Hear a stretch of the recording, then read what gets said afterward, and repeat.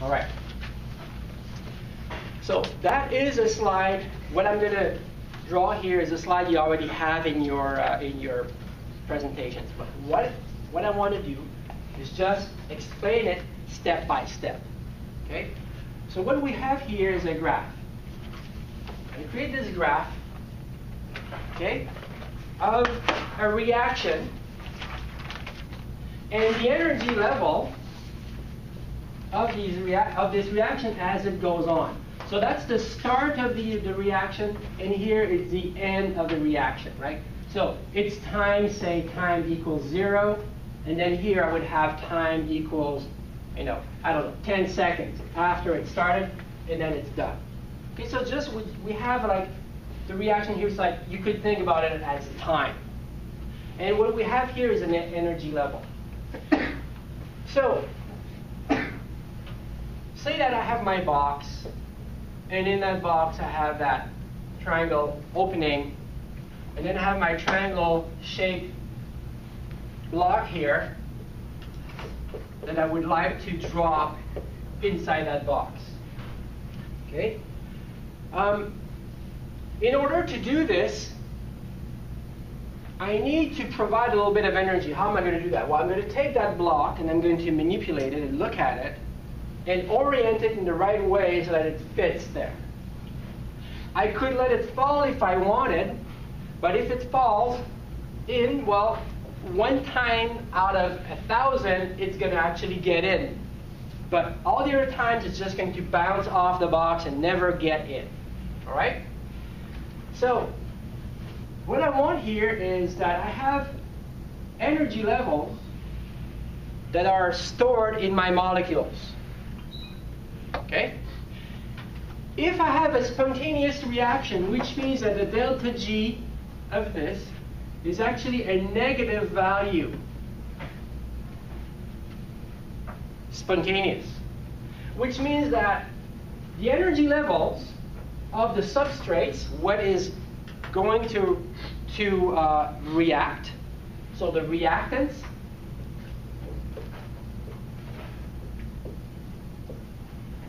the energy level of the reactants are higher than the energy levels of whatever is left after the reaction, which are called the products. Okay? So there is actually a difference in energy that can be measured right here. And that difference in energy is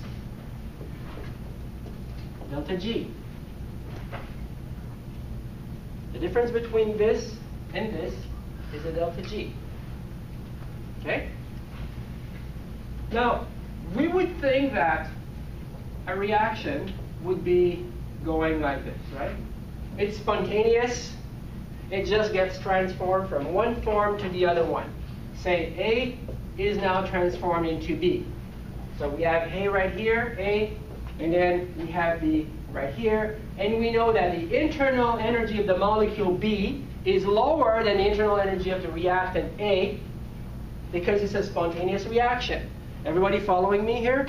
Okay? You need to remember what is what. You need to think, okay, what is the final product? What's the final energy level of the product and all of that? You need to remember that. If you don't right now, which is totally possible and it's not stupid in any way, but you need to go back to your notes and check that.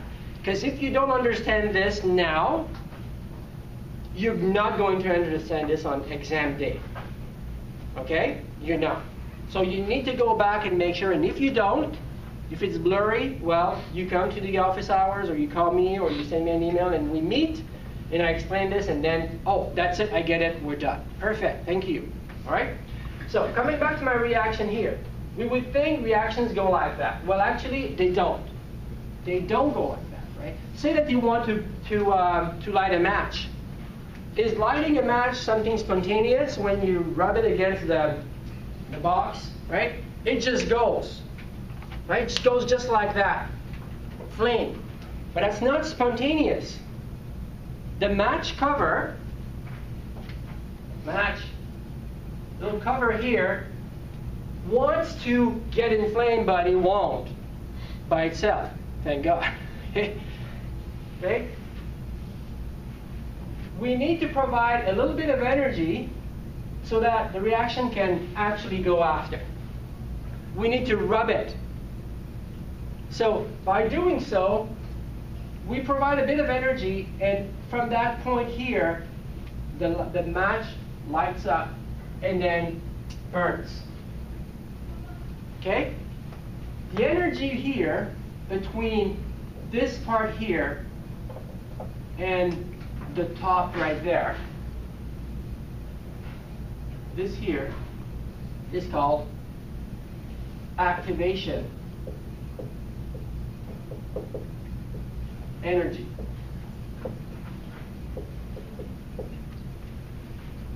It's like being a roller coaster and hearing tick, tick, tick, tick, tick, tick, tick, tick, tick, and the anxiety level goes up and up and up and up and up until you're at that point here where the roller coaster almost stops, lets you look down to just frighten you a little bit more, and then you go. That's spontaneous, right?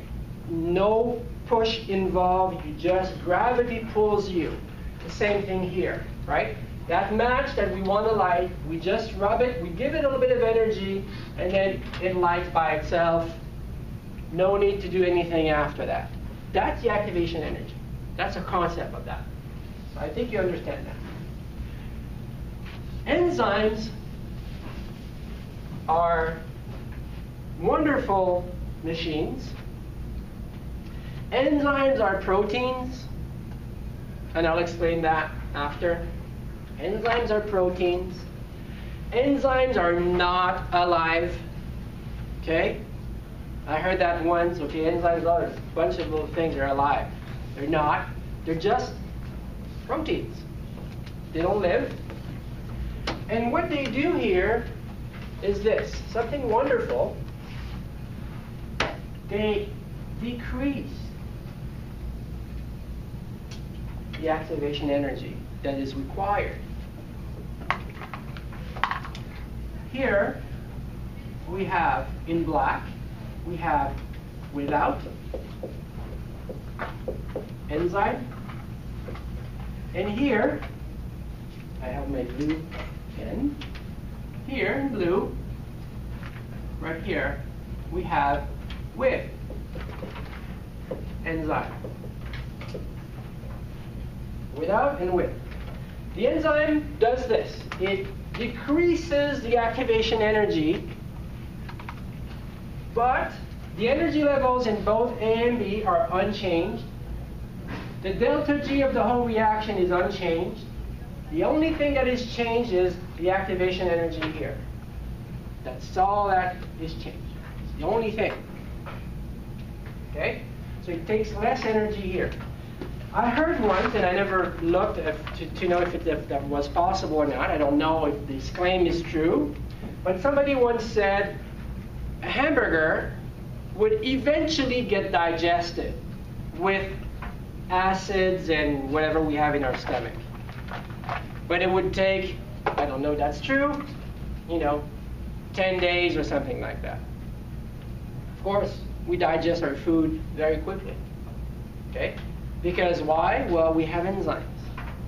So enzymes, by reducing this activation energy, allow reactions to happen much, much, much faster than they normally would. That's what it does. Okay? It doesn't do anything else but decrease the activation energy. So you would have something like this. A gets transformed into B. We have that here.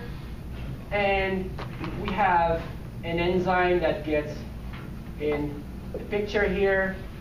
So A, at the beginning, at time equals 0, we only have, so at time equals 0, we have A, and at time equals X minutes or seconds, time after, we only have B. In this case here, we have A plus, an enzyme that we put in, and then at time B, at time X after, we have B plus the enzyme. The enzyme does not take place in a reaction. It does not react with A. It's just there so that it happens. Okay? Just to give you a little story quickly, okay? You have two people, two little kids. It's a kids' dance at school on a Friday night, okay? And Jim and Jill, okay, are very, very shy. They're eyeing each other from the corner. They would like to talk to each other, but they actually won't because they don't know what other people are going to think, and they don't know if they're going to be rejected and all that, so they just don't want to do it. So they're looking at each other and not really paying attention, but actually they are, until somebody very nice notices that and brings Jim and Jill together and say, hey, Jim, this is Jill. Hey, Jill, this is Jim.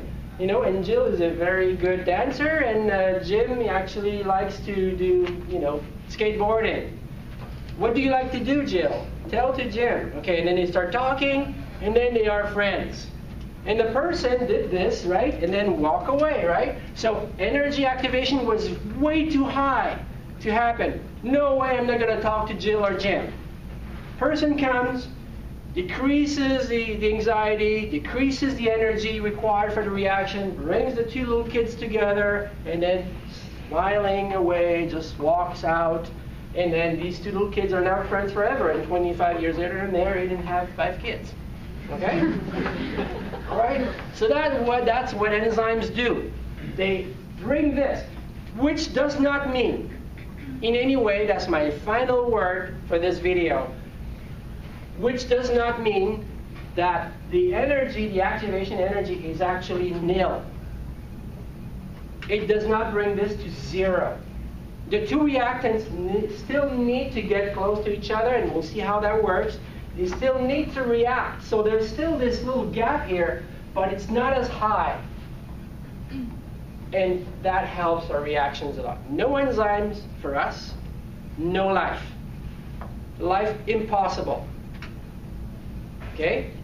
Nothing we do right now is possible without enzymes. Yes? Where does the X come in the graph? The X here, Yeah. it's just the time. So I said here 10 seconds, right? But at like X seconds, right? It's just time. It's nothing really. Oh, it's just you know, it's between, it's at the end when the reaction stops, that time equals X. That's what it meant. Sorry if I'm confusing you with this, but I think you get it. Okay?